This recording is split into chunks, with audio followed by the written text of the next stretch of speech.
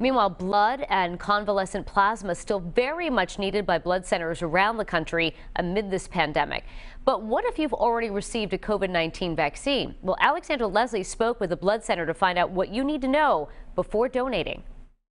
As more Americans are starting to receive their first dose of a COVID-19 vaccine, the FDA says those who got one cannot donate convalescent plasma. The FDA says a clinical trial would need to be held to determine if those who have received a COVID-19 vaccine can donate convalescent plasma safely. Everything is still so new, and there is uncertainty around the quality of the antibodies as it relates to convalescent plasma. The plasma taken from the blood of recovered COVID-19 patients is used on an emergency approval basis by the FDA to treat hospitalized COVID-19 patients. But that makes it all the more important that we are able to identify people who have the antibodies and are willing to donate convalescent plasma. One of the ways Rhode Island Blood Center is doing that, testing all of its regular blood donations. It was December 14th that we began the testing, and it is definitely running through the end of January.